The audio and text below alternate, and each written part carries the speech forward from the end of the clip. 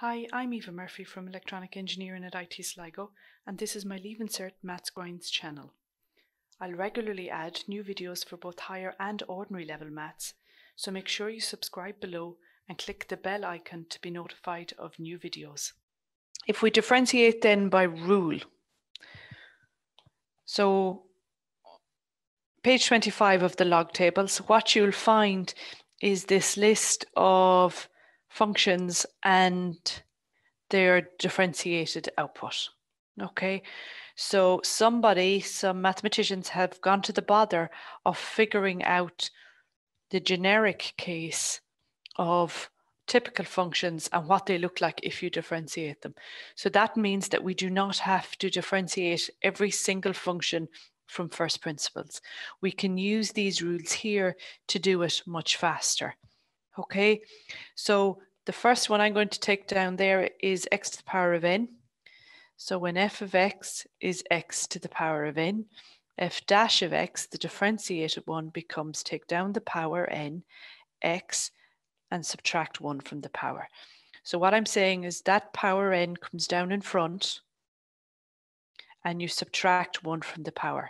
So regardless of what the power is here, we take 1 away from it. Okay, this is the most used rule in the Leaving Cert in calculus. Now, what does that mean? Okay, well, if I go back to this sum that I did, 3x squared plus 5x, okay.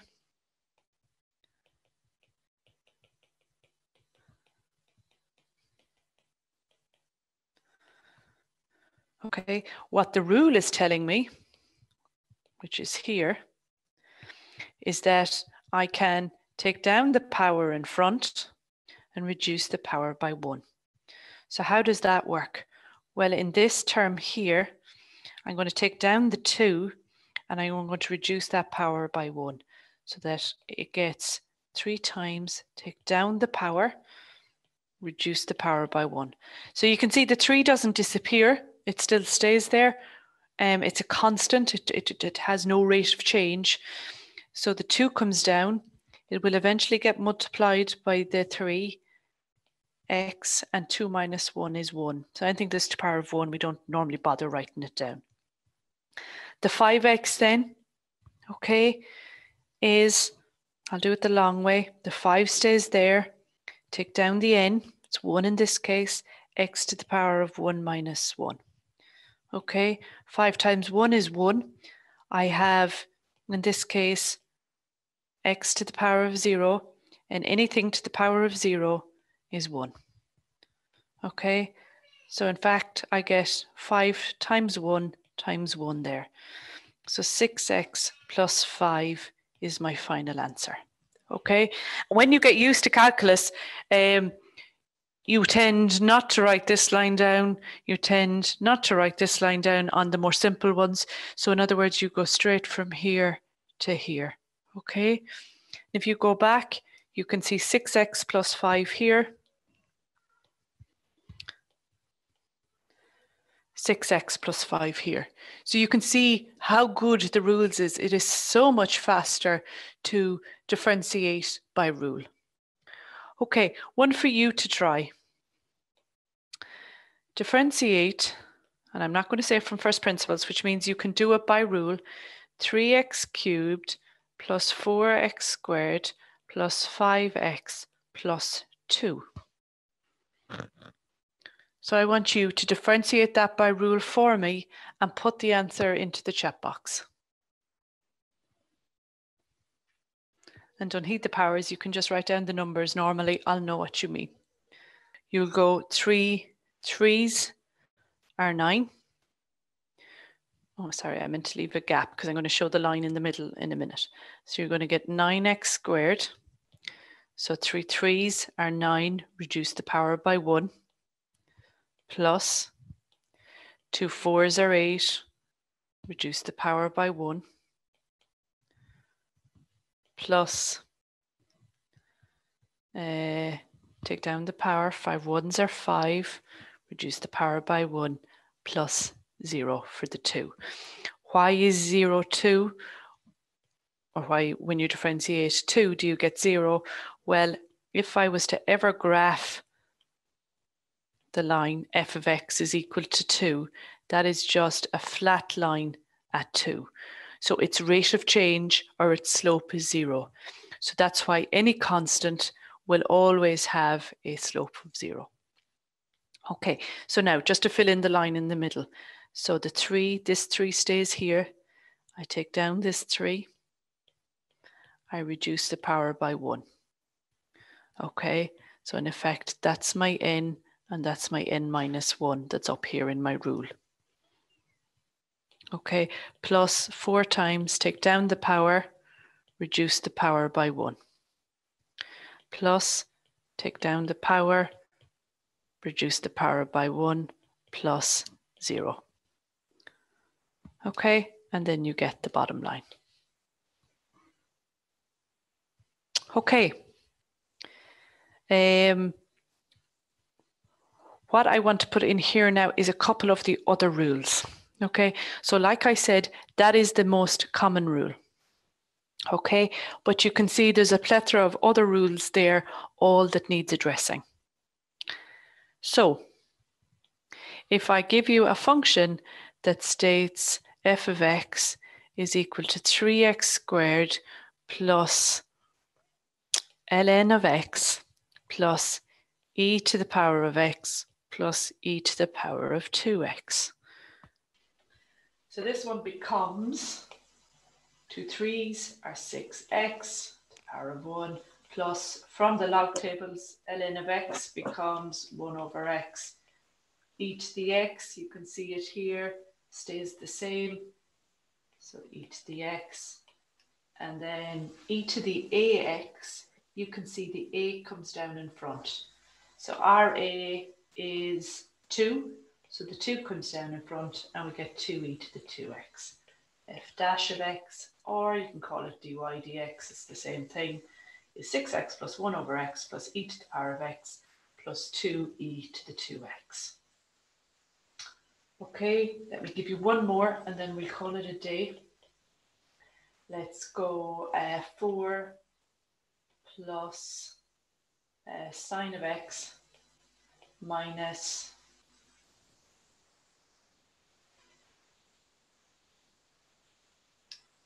3e to the 4x. So if we have a look at this one, 4 becomes 0. Sine x, if we check the log tables, becomes cos x. Minus 3, take down the power, that's my a here, e to the 4x. So if I just tidy that up, then cos x minus 12 e to the 4x. Okay, so when we look at Calculus 1, an awful lot of what we are doing is using what's in the log tables. So differentiation by rule is so handy because it means we don't have to do everything from first principles. The rules have been proven, they have been laid out for us. We just take whichever one of these rules applies to the question. Okay, and then all's hunky-dory as long as the terms that you're differentiating are either sum or difference terms, so you're either adding or subtracting. Then calculus is straightforward enough. It gets a little bit more difficult when you have functions multiplied by each other, functions divided by each other, or functions linked together. And for them, we will use the product rule, the quotient rule, and the chain rule. So there's no product rule, quotient rule, chain rule in first principles. If you get a first principles that looks something like x plus 2 squared, if you got something like that to differentiate from first principles, you would have to work that out using algebra first and then use calculus. Okay, so work out the brackets, get it down to something like that, and then do first principles, okay? Because there's no product rule, no quotient rule, no chain rule in first principles, okay? But when we're differentiating by rule, we absolutely do have products. We absolutely do have divide by functions, also known as quotients, and we absolutely do have functions that are chained together. So if you have a copy of your log tables, pull them out in front of you. At this page, we will use it an awful lot. We will tend to also use indices for it a lot, especially the reciprocal one. That's very common, where if we have 1 over x squared, we tend to write that as x to the minus 2, for example. Okay, why? Because then that allows us to do the x to the power of n, take down the product, to take down the power, reduce the power by 1. It allows us to use that rule as opposed to having to do the quotient rule on this. So if you can write it as, I suppose, a to a power, it's much faster. The other one that tends to get used a lot is the square root. Okay, so as you know, if I have x squared and I need to solve for x, x is the square root of whatever the term is. Okay, inherent in the square root sign is a little 2 just there. We tend not to ever put it in though, because square root is so common that we don't need to. Okay, but if I had x to the power of 3 and I needed to find what x is, that is the third root of whatever the number is. Okay, so this is what that rule in orange is telling you. Whatever is the number here matches here. The other thing I should say is that the third root of something is also can be written as to the power of a third. Okay, so we never really use the square root sign in calculus. We use indices because, again, it allows you to take down the power, reduce the power by 1. And out from that, then you're just going up and down through the rules, finding whichever one looks like the term you're trying to differentiate, okay? So the questions I have today is mainly on the first half of calculus. So calculus 1, it's called in some books. It is not the applications of calculus, it's the chapter before it, okay? What's not included in this section yet are the inverse functions. I will come to them in due course.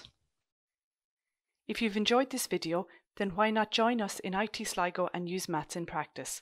In conjunction with industry, we've designed an exciting new program in electronics and self-driving technologies, which uses cutting-edge techniques such as artificial intelligence, computer vision, and virtual and augmented reality. You'll need a H5 in maths to qualify. Check out the link below.